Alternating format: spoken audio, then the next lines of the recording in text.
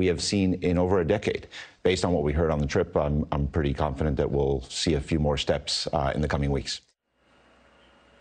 I'm not sure other people are as confident about that, and there are a lot of assessments of President Biden's trip to the Middle East. One from Politico: Biden's Middle East expedition, reputation dinged, interest secured, ? President Joe Biden's 4-day Middle East trip was a stark demonstration of how, on the global stage, the importance of values at times gets downplayed in the cold pursuit of the national interest.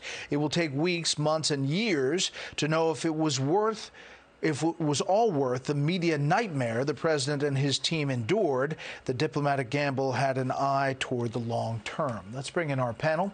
Trey Gowdy, former congressman from South Carolina. Guy Benson, political editor at townhall.com, host of the Guy Benson Show on Fox News Radio. And Harold Ford Jr., former Tennessee congressman, co-host of The Five. Trey, let me start with you. Your thoughts about what comes out of this trip, and was it worth it? Well, whatever came out of the trip has been a very closely held secret, and that's part of the problem, is no one knows what he accomplished. It may well be that he got Saudi Arabia to help with Iran or be friendlier towards Israel, but what you're seeing, Brett, is a weakened politician with no defenders. It's like a man on trial with no defense attorney. I mean, his allies have laryngitis. No one can point to anything that was accomplished. Maybe something was, but if it was, we ain't heard about it. Well, I mean, to that point, Harold, you had the Saudis saying that something different happened behind the scenes than the White House was saying on both gas production and on Jamal Khashoggi and what the president did or didn't say. A couple of Fox News polls Sunday. President Biden on energy policy: approved 38%, disapproved 57%. Asking people if they changed their summer travel plans because of gas prices. Yes, about 52%. That's a change from recent years. We asked that question. But do you want the president to run again in 2024? Now, this is Democrats and Republicans together. These are registered voters. 27% yes, 71% no. Harold, your thoughts?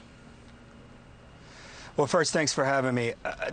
Henry Kissinger, who has a great book out right now, always reminded policymakers to never let little things get in the way of big things. And big things are always national security issues. I think the president, despite his low poll ratings and other things, he was right to travel there. We've got to reset our relations in that region, largely because we have bigger plans in Iran, or bigger aims in Iran. But we have big plans here at home, which are to lower our gas prices and to hopefully get out of the conflict in Ukraine, with Ukraine saving face and winning. And part of that is trying to find ways in which the world can be powered. I think some of my party have to understand that real politics takes over when you're confronting real politics. And real politics today suggests that our aims around climate and around other things shouldn't be abandoned, but certain things have to be added to that platform. And one of those things is ensuring that we can power the world. The world has always looked to us in times of peril, particularly since we've been born, especially after we've been born as a nation. And we cannot abandon that space. I applaud the president for doing this. Whether it ups his approval ratings or downs it, he was right to do this. He is not saying that we shouldn't pursue a green energy platform, but what he is saying is we have to pursue freedom and expand it around the globe. And the only way we can do that is by having allies. He was right to reset our relationship. I applaud him. Yeah, I guess as far as oil production goes, there's just a lot of people, Guy, who say, why not open the spigots inside the U.S. and the production domestically instead of going to Saudi Arabia, talking about it, maybe talking about it with Iran, maybe Venezuela, all of those things. Precisely. And if you're an average voter out there not paying close attention to every news cycle like we all do here, and you just get little snippets of the news and a headline here or a soundbite there, you might think to yourself, okay, this president, when he was a candidate, called Saudi Arabia a pariah state. And he said that their leader, the Crown Prince, was personally responsible for ordering the murder of a journalist. And then he's going to go to that country and give that exact guy the fist bump on his way in to basically beg for more oil production, while the backdrop, to your point, Brett, is day one coming into office. You can say he declared war. You can frame it different ways, but this administration and this president, their policies have been, and their rhetoric, extremely hostile to U.S. energy production, especially on the fossil fuel side. So they're hat in hand with the Saudis, erstwhile pariah state, apparently, now back in the good graces because of necessity, while we have tied the U.S.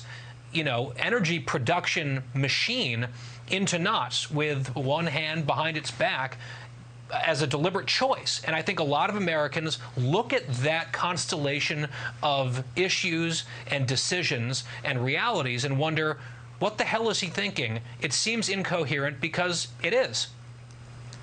You look at those poll numbers, Trey, and this White House is now kind of throwing out all kinds of things, and different people are reacting, including the First Lady, Jill Biden, saying why this is happening.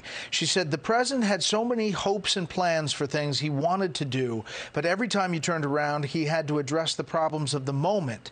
He's just had so many things thrown his way. Who would have ever thought about what happened with the Supreme Court overturning Roe v. Wade? Well, maybe we saw it coming, but we still didn't believe it. The gun violence in this country is absolutely appalling. We didn't see the war in Ukraine coming. Trey, I mean, every president has stuff that they don't see coming.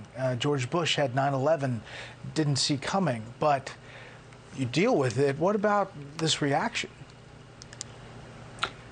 Yeah, I mean, 9/11, pandemic. What I keep coming back to, Brett, is we were told, and it had to be true because President Obama and the Washington Post both told us, that Joe Biden is the most experienced person to ever run for president on matters of foreign policy. It had to be true because those two people told us that. And yet we had a feckless withdrawal in Afghanistan. You have Russia occupying a neighboring democracy, and you have Iran perhaps with nuclear capability. Look, what's really sad about what Dr. Biden said is the President of the United States has to go to his spouse to find a defender. Other than Joe Biden and Harold Ford, I hadn't heard too many people defending Joe Biden lately. They don't want him to run for president, and they know he's going to drag them down in November. All right, Harold, you were mentioned quickly. Look, we should pump more here. I hate to disagree with Trey. I'm not defending the president. I'm defending the country. He was right to go there. We should pump more here, and we should find everybody around the world who can help us reset our place in the world, and Saudi Arabia is one of them.